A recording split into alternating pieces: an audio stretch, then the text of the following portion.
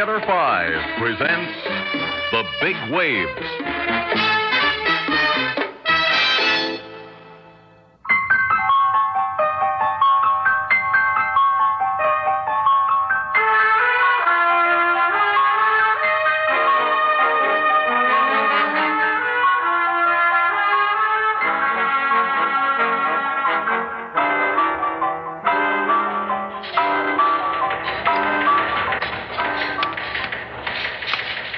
Some men out to round up every possible witness, Chief. Good. Let's go in my office for a minute, Captain.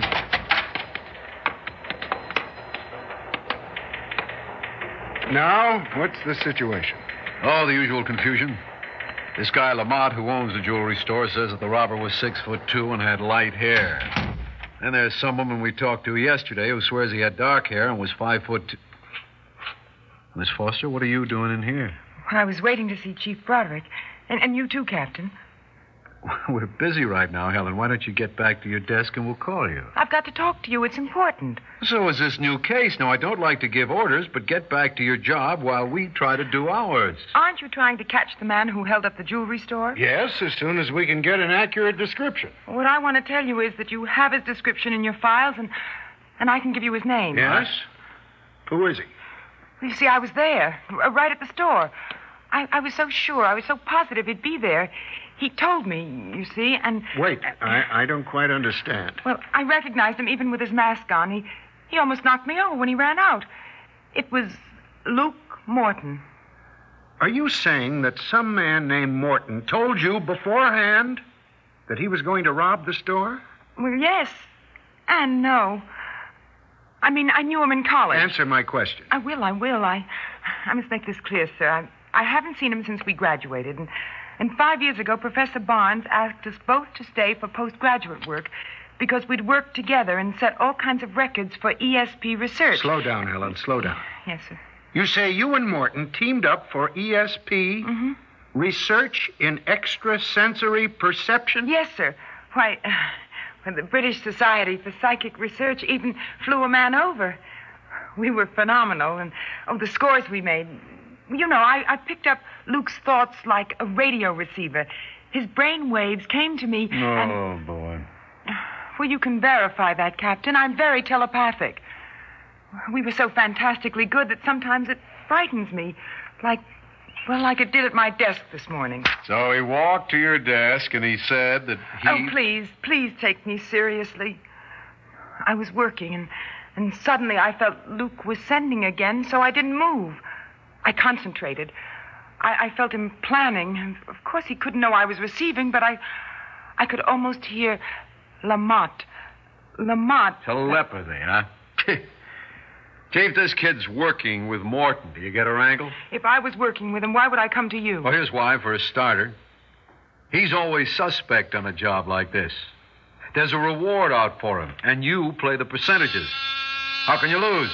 If it comes up Morton, you collect. Hold it, Tom. Broderick? Communications, Chief, on the Lamont stick-up. Yes, Matt? 2 eyewitnesses saw him running through the crowd, and they both check him out at 5'8", dark hair, wiry. The description fits Luke Morton, and the job has his earmark. Helen, where did you say he lives? I have no idea. So catch those waves, kid. Concentrate. Back to you, Matt. Hear this. Yes, sir. Order the detail to stay with it and get out an APB for Morton. What's the matter, kid? You got rust in the old antenna? Cut it out, Captain. I mean that. I'm not after a reward, Chief. I'll get back to my work now. Come back here. Sit down. Well, I had to tell you, that's all. And I thank you. I know there's just enough scientific proof of telepathic communication to make this possible. Call Professor Barnes at State College. He'll tell you. Look, it doesn't matter whether or not we believe you. I'm wondering why we spend our taxpayers' money for computers and scientific crime detection machinery when you've got all the answers in your head. Are you laughing at me, too? I'm willing to give you the benefit of the doubt, Helen. Now, we've been after Morton for months. Suppose we don't get him this time. Can you communicate with him the next time he plans a job? I can't promise, but I can try. If you can tell me he's pulling a heist or he's blowing a safe before he blows it, I'll take a chance. you may get that reward, and who knows, you may even convince Captain Doyle. Meantime, thanks, Helen. That's all. Yes, sir.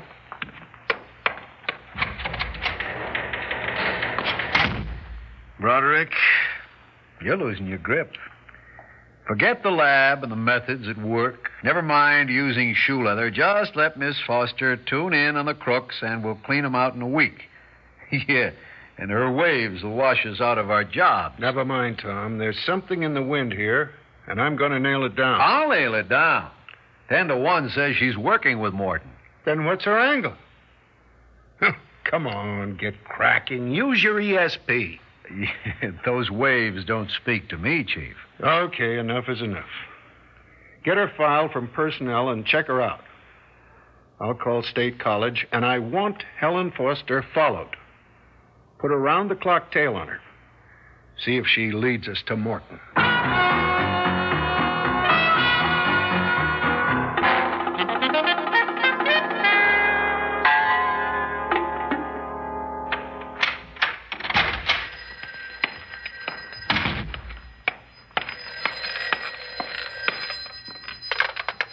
Hello? Hello, Helen. Luke, honey. You all right? Oh, that was a breeze. Thanks for getting out of my way. How did it go at headquarters? Oh, pretty much like we figured. They didn't swallow it, but Broderick's willing to string along. You're tops, kitten. Look, are we set for the big one? Well, I'm not sure. You know, they really should trust me more. I think you or Jake better take the next step to build me in a little stronger. Well, that's up to you. Well, I say take it. Okay. Oh, about later. I can tell they aren't tapping this line yet, but they might. Oh, and they've got a detective following me, so stay away from me, honey. Okay, call me from a booth. And in case it's necessary, I'll shoot Jake's new girlfriend over to you. Who's she? Her name's Grace Miles. Oh. Personally, I don't know what he sees in a crow like her, but I guess that's his business. Anyhow, I will say she's plenty smart. Okay. Be careful, amigo. When we get married in Brazil, I want you all in one piece. In spades, baby. With you in one hand and $1 million in the other.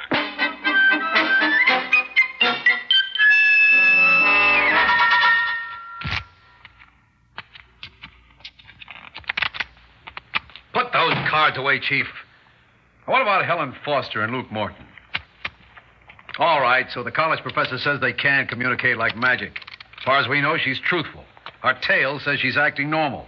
I still say there's something rotten in all of Scandinavia, and we should lock her up on suspicion. Captain, in my hand, I hold an ESP card. I'm looking at it, thinking of it.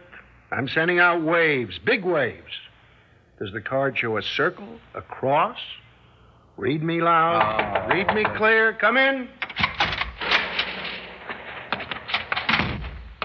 Something on your mind, Helen? Well, you asked me to tell you if I ever received from Morton. What's the matter? You look upset. Oh, I'm all right, really. I have this feeling now. He's going to crack a safe. Right now? Yes, it started coming in. Where is he? Well, I can't see him. I mean, you know, you don't see things. He's sure he's alone, and the building's empty. It's a warehouse, I think. Oh, come on. Stop wasting our time, Foster. Pipe down, Captain, and get on the intercom. Tell Matt to stand by. All right. Communications. Hello, Matt. Doyle. Chief says stand by. Now, Helen? Well, Morton thinks the traffic on 12th Street is pretty light right now. You got He's a alone. car in the warehouse district on 12th Street? 22's in the area. Well, tell him something's going to bust loose. He's thinking of Will something. Will Wilbur something. Chief, I don't know. Sit down, Helen. I'll take it, Tom. Okay, Matt. Broderick, hear this. The Wilbur Company warehouse, 12th Avenue at 6th Street. Shoot 22 in. A robbery may be in progress. Move it. Here, Helen. Try this. Thank you. I don't know why I'm so nervous. I never was before. Usually it comes easily, kind of automatic, you know. Well, maybe it's because this is the first time I felt I just had to receive right. It's so important to you. I had to be sure. You know, Morton was nice in college, but I hope you catch him. I'll go back to my desk now. No, Foster. Wait till we get the check back. Do you believe me, Captain Doyle? Me? Well, frankly, I think you're a nut. Oh. But when we can't catch flies with vinegar, I'll try honey or anything. I'm more and more curious about your angle. Well, I thought I explained all that to you. Anyone who has this ability should use it for good, not for evil. Broderick? Chief, 22 got the guy outside the Wilbur warehouse with a sack full of tools and nitro. The works. Is it Luke Morton? No, sir. He's identified as Jake West, Morton's right-hand man. Tell him to bring him in. I guess Morton was thinking about him, so I knew. I'm a son of a gun. That's close enough for me, Tom. What do you think of her now? What do I think? Look, with that dame around here, I'm going to give up thinking.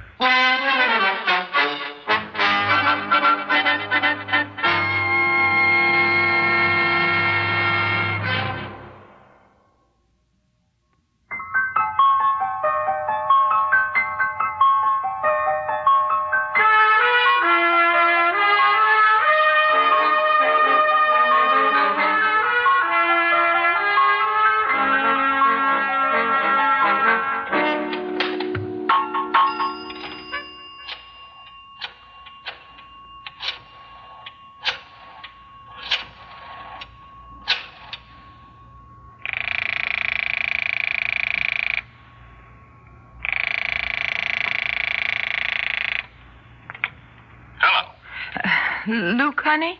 You really goofed, Helen. What's the matter with you? I didn't goof. Your stooge must have been late. I gave him time to get away. Not the way I figure it. Anyway, you took my boy out of circulation. Oh, well, what difference does it make? He won't squeal, and he doesn't know about the big one. Look, honey, the Chief and Doyle are eating out of my hand, and it's coming up roses for us. We're all set for the #1 job. Yeah, sure. Well, aren't we in this together? And for keeps? Sure we are. This down in the dumps about Jake. Guess Grace is, too. She'll contact you shortly. Well, she doesn't have to. I know what to do. Baby, I'm changing signals a little, so play it exactly like she says. Get me? Okay. And then we fly to Rio, right? Right. Away we go.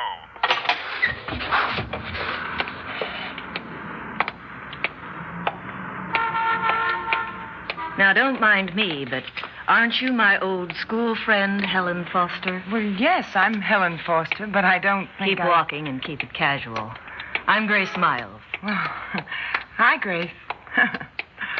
I'm surprised. I mean, for some reason, I expected you'd be kind of a plain Jane, a little frowsy. Who said I'm frowsy? No one. But I guess when our mutual friend said you were plenty smart, well, I assumed you'd be the scholarly type with horn-rimmed glasses and black stockings and just look at you. A glamorous redhead. So thanks. It's natural. Here's your final instructions from our friend. Okay. Oh, I want to tell you I'm awfully sorry about your boyfriend. The police weren't supposed to nail him. I'm sorry. Well, as Luke says, guys like Jake, they come and they go. Well, it was his own fault. He should have been out of the warehouse long before I told Broderick I was getting the waves. I'll put him out of your mind and concentrate on the big one. Okay. Luke will be all alone. He'll drive to the Webster plant to blow the payroll safe. So this time it's his neck. Oh, don't I know it? So it's absolutely imperative that the police loft squad is decoyed to the other side of town. You've got to convince them you read him blowing the Brownco safe at that time 4 miles away. Grace, Luke and I have been over it a dozen times. Well, the time schedule's important. Did he tell you he's changed it? Well, he mentioned a switch. So here it is. He's moved the time up half an hour. In other words, he pulls the job at 10 tonight instead of 9:30. So don't fire your guns too soon. Is that clear? It's all clear, except why he's changing it. He switched for the simple reason he can drive straight to the airport and take off with you before the police know what's happened. Oh, I understand. If he does it earlier, he figures the alarm might go out too far ahead of departure time. And with the police alerted, well, we don't want you to goof this one. I didn't... You said we. You and Luke? I said Luke says you follow orders. So good luck, Helen. And happy landings.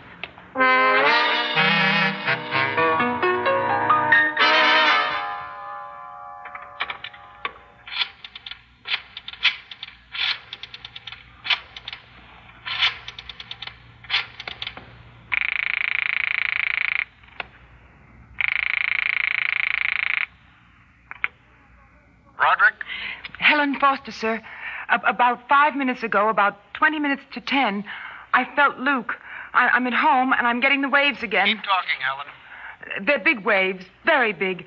I feel that he's thinking he's very smart. He knows all the ropes and tomorrow's payday at some of the plants. They have lots of cash on hand. Can you be more specific? I'm not sure, sir. I feel some color coming from him, like black or green or maybe brown. Brown. Is there someplace like brown? Does it mean something? A brown company with a big payroll. Could it be the Brown Corporation? Brown Co.? Brown Co. Brown. Yes, that may be it, yes. Suddenly it seems very clear and... All right, Helen. I'll pick you up on my way out. Oh, no, please, sir. I don't want to go. I'm scared. My dear girl, I advise you. In fact, I'm telling you to wait right where you are. This is an order.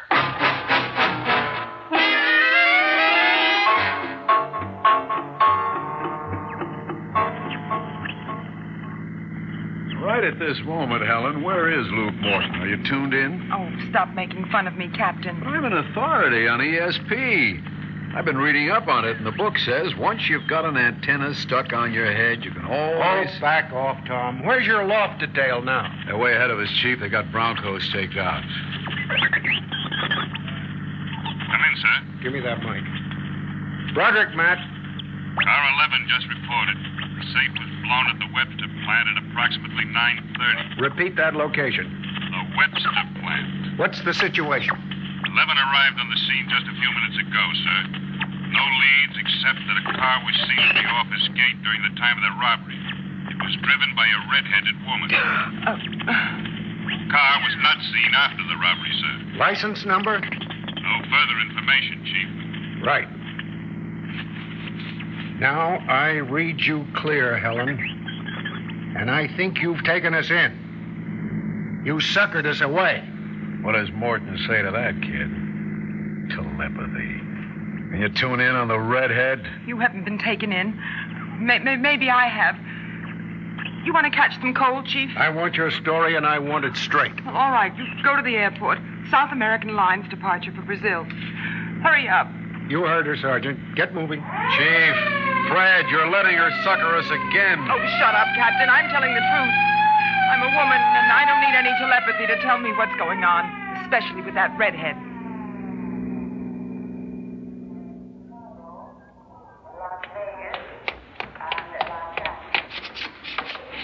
Oh, Luke. Luke, honey. Helen, what are you doing here?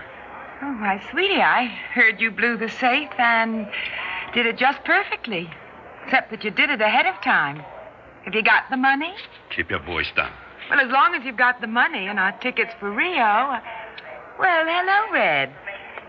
Imagine meeting you here. Come on, Luke. Time to get aboard. Let's go. You're staying right here, Miss Miles. No. Put your hands out. Take Morton, Tom. Got him. Now, Helen, before we take the payroll off the plane, put your hands out, too. But why? You can't arrest me. Oh, yes, I can. And with considerable regret.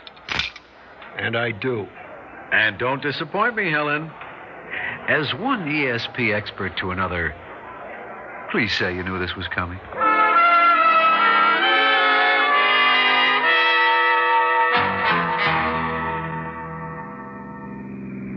I couldn't foresee where it would lead, Tom, but it sure paid us to follow it.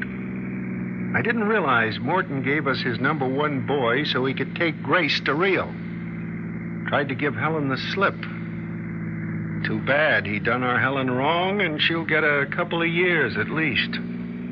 Aren't you sorry, too? Me? I'm getting a wave. It says there's plenty more stenographers in the pool.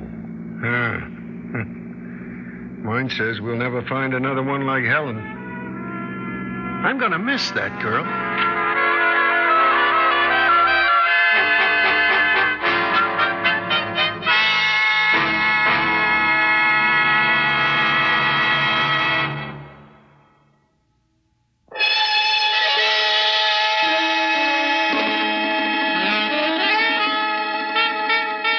Theater 5 has presented The Big Waves, written by John M. Young, directed by Ted Bell.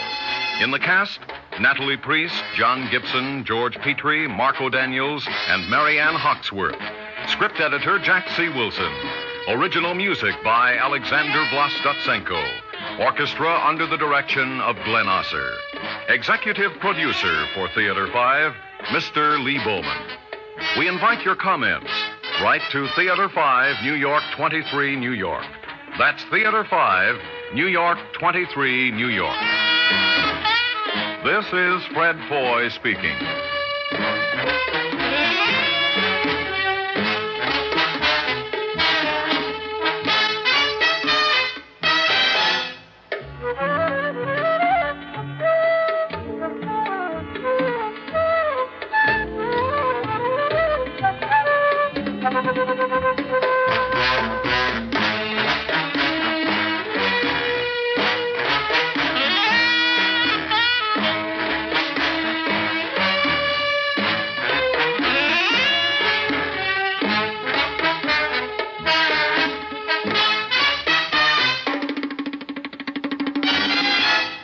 This has been an ABC Radio Network production.